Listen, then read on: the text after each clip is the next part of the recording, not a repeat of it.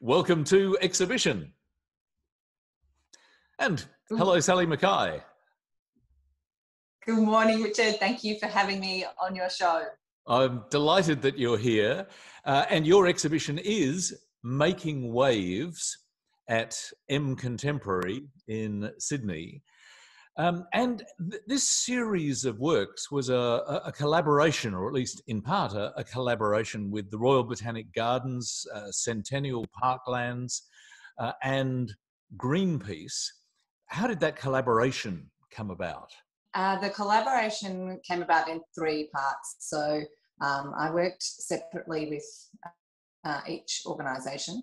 I worked with the Royal Botanic Gardens to collect green waste to build up the base of all my installations. Each installation that I do is almost 2 by 2 metres, and they're generally about 20 centimetres in depth. And so I wanted to actually build them up using green waste. And the Royal Botanic Gardens very generously gave me access to their green waste, and that enabled me to actually build the floor reach installation. And then I worked with Centennial Parklands to actually create different sub-environments around each ocean. So in the exhibition, each work represents a different oceanographic area. And then I worked with Centennial Parklands. So you can see on the back of this work here, there's about 8 different pines in that work, and I was able to work with their senior horticulturalist to actually go and source those pines and utilise them for the construction of each installation. And I worked with Greenpeace to further my knowledge about the ocean, and because I'm hugely interested in advocating for the ocean through my art. So it's been fantastic to work with them, building up my understanding about the situation that we have with marine sanctuaries and the opportunities that we have to actually protect our marine sanctuaries. The making process looks quite complex and very substantial. How did you come to design the basic structure for the works that you then photograph? Well, I'm in part a photographer and in part an installation artist. So I always start with the installations. And for this series of works, it was all about how to create a water sculpture and installation. That was the greatest challenge in actually making these bodies of work that you see behind me was actually creating the water sculpture. And then underneath that, I worked with fabric to actually build the sand patterns in, and then I filled the water sculpture with water, and then did hundreds of engineering tests to actually work out how I could photograph the movement of the water. So that was most certainly the most challenging part, but I guess also the most rewarding. So the way that I worked was working on building up the water sculpture, and then I build in the installation around that so it can be photographed as one. And each of the installations of plant ingredients around, are each of them directly relevant to the area that the photograph describes? Yes, yeah. So you can see down here that this, in the corner of this image, this is all Australian natives. And here there's more tropical plants, so more reflective of the Pacific areas, and this is more forest, so more reflective of the Atlantic Ocean areas. Why did you decide that that all of these works would, in exhibition terms, be photographs rather than perhaps sculptural installations? My background is that I am a photographer. I'm also really interested in creating something with photography that you actually can't create permanently on a physical level. So obviously in these works, that being able to capture that that minuscule water movement, you can only do with photography. The plants all degrade after they usually start degrading sort of about 3 days after the installation. So I'm interested in the physical installation side, but I'm really just more drawn to being able to capture moments in time. So I'm always trying to work really hard at making the images feel 3D. And one of my hopes actually for this exhibition is that when you come into the exhibition, because the works are very large, some of the works are 1.5 meters by 1.5 meters, it is my absolute wish that you'll come in and have this sense of, I want to jump in. So you'll have to let me know if that's what happens when you see them.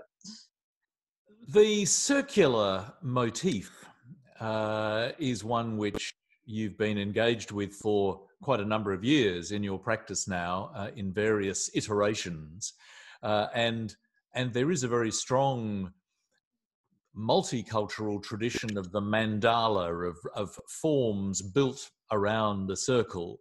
Is that something that resonates consciously with you?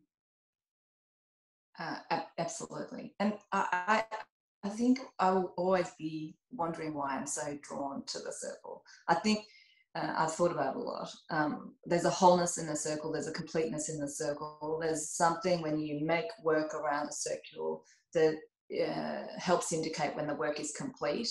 And so I think I will always be drawn to the circle, and I will always be trying to get down to that next layer and understanding why, for me, that is such an intrinsic part of the way I work. Can we spend a little bit of time now actually going to one or two of the individual works in this exhibition? And let's begin with Australian Ocean Park. So the Australian Ocean Park is comprised predominantly of 3 different eucalypts. And then it's surrounded, the actual ocean part of that work is surrounded by wattle and woolly butt, parts of the woolly butt tree, which I was able to get from Centennial Parklands. The richness of this image comes from actually the diversity, the biodiversity of the Australian flora and fauna. And because these works, when you see them actually at their actual size, you start to have the opportunity to see there are hundreds of plants that make up the work. And it's, for me, this is one of the images in the show that actually you have to see in person to really appreciate just how phenomenal our Australian native plants are. And I think for me, I'm interested in people starting to question and think about our native plants and our endemic plants, so our plants that are just native to this specific area that we live in Sydney, and start having conversations around those because of this work. Let's go all the way now to the Northern Hemisphere, to Arctic Ocean Sanctuary. This work was took a long time to create, actually, because finding plants in the Australian climate that are reflective of the nature around the Arctic region was a huge challenge. And it's the main plant in this is an acacia plant, and it has a really beautiful white lace flora on it, and so that when you see this up close, you can start to give this feeling of snow and a coolness to the image that's reflective of the Arctic Ocean area. And a more generic title, Marine Protected Area, and it does seem to have a ring of yellow flowers. What are those yellow flowers? So I was inspired to make that ring in this artwork after I watched a documentary called Mission Blue, which is about the work of Dr. Sylvia Earle. She is the world's most accomplished female marine biologist, and she has created a movement called Hope Circles. Hope Circles are protected marine sanctuaries. And she has set up a not-for-profit organisation for people to actually nominate. Anyone around the world can do this. You can nominate a Hope Circle, and they will then help advocate with you to actually get that marine area protected. So this represents her phenomenal work. Now to obviously very large area, Pacific Ocean Protected Area. So Pacific Ocean Protected Area is about, this work came about because of the work that I've been doing with Greenpeace, because they're actually up in Indonesia at the moment, actually fighting for marine protected zones. And this work has the heavy points of this work are the spilitiers, which are more commonly known as the bird of paradise. That anchor it and give it that tropical feel. I wanted people to have the experience when they looked at the work that they could think about feel that climate, and then think about that ocean, because I think we can relate to the nature of the Pacific faster than we can relate to the water. When you think about Pacific Ocean, we just think blue. But if you describe Pacific climate, it has a more. So the flora and the fauna in this work really are there to ground you quickly into that ocean space. And then I was really interested in working on this ocean area because of the work that I'm doing with Greenpeace.